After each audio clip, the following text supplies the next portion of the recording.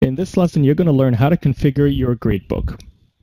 So I've gone ahead and added a few additional activities that are graded, such as assignments and some quizzes right over here, so that we can have a few examples that we can work with in the gradebook. And I've also added some grades for these activities or assignments and quizzes to the students' gradebook. So if we were to simply click on grades right over here, just to see what it looks like, go to grade reporter. So this is basically what the gradebook looks like. You'll find the names of the students over here on the left, and when you scroll over, you'll start seeing the title of the graded activity, whether it's an assignment or a quiz, and you'll see that these dark or bolded labels right here don't have anything underneath them, and that's because these are actually the labels for the categories that these activities need to go into. However, these are not currently organized correctly, so you'll see that the quizzes and the exams are bundled together, and you got a discussion here and some assignments towards the end. And what I typically like to do is I like to group the graded activities by categories. And there are two ways to do that. The first way is to select the category when we are creating these activities like we did in a prior lesson. But let's say that you've not done that and you've added some additional categories later on. You can still go ahead and correct the placement of these graded activities. So that's what we're going to do. So we're going to go ahead and click on Setup. And at the very top right over here, let me zoom in. This is the name of the course, and this basically shows you everything that's in the gradebook. Anything that is a black folder is a category, and underneath it, this is the sum total of the value of all of the activities in that category.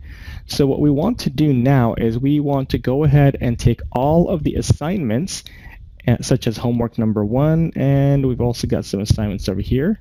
And we want to go ahead and place it under the assignments folder.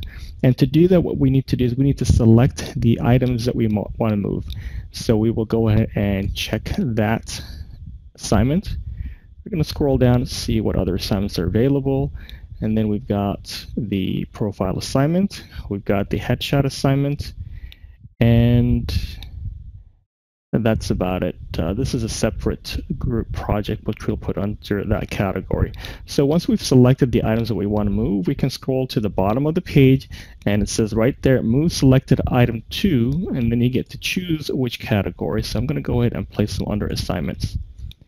And then as you can see, the system automatically grouped these under the assignment category.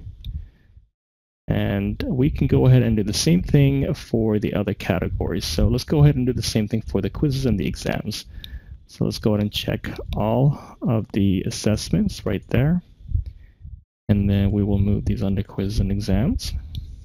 Great, so these are grouped together as well. And then these activities right over here are basically a part of the group project. So we're going to go ahead and check these 3 right there and move them under group project. Perfect. So we've got everything grouped in the correct category. We got the assignments under assignments, and then we got the project, and the discussion board is already there because we did that earlier on in a previous lesson where we put it under the correct category. Okay, so once you've done this, in the event that your grading scale includes a weight for the activities or the categories, you can go ahead and actually change the weights. In my particular case, I don't use weights. I basically use a sum of all points in my classes to grade the students. So in this particular homework, the maximum points that the students get is 50 points, and then so on and so forth. So I don't use weights. I basically use cumulative points in my particular class. If you did want to go ahead and modify the weight system, you can go ahead and do that also through the gradebook. But let's go ahead and first save what we did right here. And if you wanted to modify the weights for these activities, so right now these are not selected and they're not really included into the weight. What you could do if you wanted to is you can either click on the particular item and specify the weight that you want to have for each of these graded activities, or you can select the weight based on the totality of the group, which is right here. So let's say that I want all of my assignments, regardless of the point value, to be worth 20%. This is where basically I would change the weight for that particular grouping. But as I said, in my particular courses, I don't use weights, I use cumulative points, so I am not going to do that. The next thing that we're going to learn how to do is how to go ahead and set up the letter grades, because if we go ahead and save and change and take a look at the gradebook one more time, as you can see, now the activities are all grouped together. So the assignments are here and the point values are here. But let's say that you wanted to add a percentage or a letter grade, an A, a B, or C for these activities. You can go ahead and specify how you want the grades to be reflected by going to letters. And as you can see here, there is a predefined letter grade system and percentage system in Moodle. This is default. However, you are not bound by it. You can change this if you would like to. So in this particular setup, an A is 93% or higher, an A minus is 90 to basically 92.9. And let's say that we want to go ahead and change this. And in my particular case, I always change these for a couple of reasons. In my particular school where I've taught at the college, we do not have pluses and minuses. We only have letter grades such as A, B, C, D, and F.